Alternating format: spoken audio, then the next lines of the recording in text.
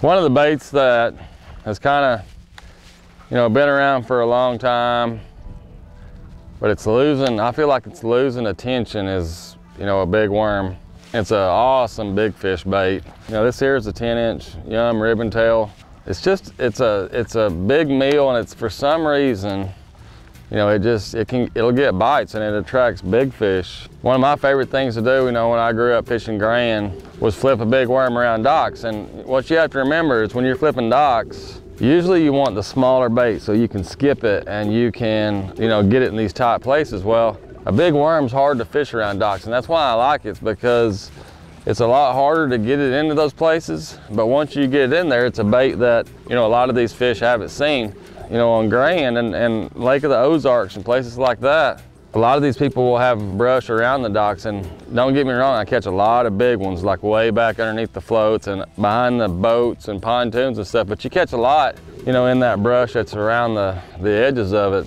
It seems like to me that's when a big worm excels, and usually on a big worm bite around a dock, it's usually gonna bite when that worm is falling. And if I don't get a bite, it's just a real slow, and all I'm really trying to do is just move it across the bottom until I come into contact with something. Once I get that worm away from the dock, I'm really just dragging it, trying to find something. If I see brush or something like that with Panoptix, which happens a lot, that's where I'll key on it. I'll come into a dock like this one here.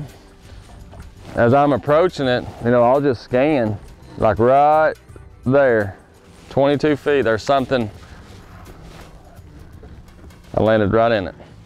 There's a brush pile right there, and you think about it, this old boy that comes out on this dock and fishes, he wants to fish straight out in the deep water, and that's where he threw his brush out, so it makes a lot of sense. But that's where I'll catch a lot of the fish that nobody else even knows to make a cast, because most guys are gonna pull up here, they're gonna flip around this dock, and then they're gonna keep on going. They don't fish out here where the boat usually is.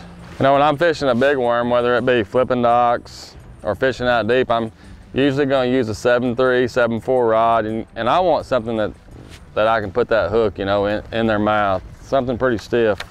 A little bit of tip for flipping, but it's just basic Texas rig. A 5 or a 6/0 hook, and the weight varies most times than not. I think it's ½ ounce, especially around the docks, because I want it to fall pretty quick. And I'm one, even deep fishing, I peg my weight. Just, I've seen it a lot in brush piles where I feel like where you come up over a limb and you feel it and you stop it and your weight goes off one side of the limb and your bait's on the other. That's why I use a bobber stop a lot.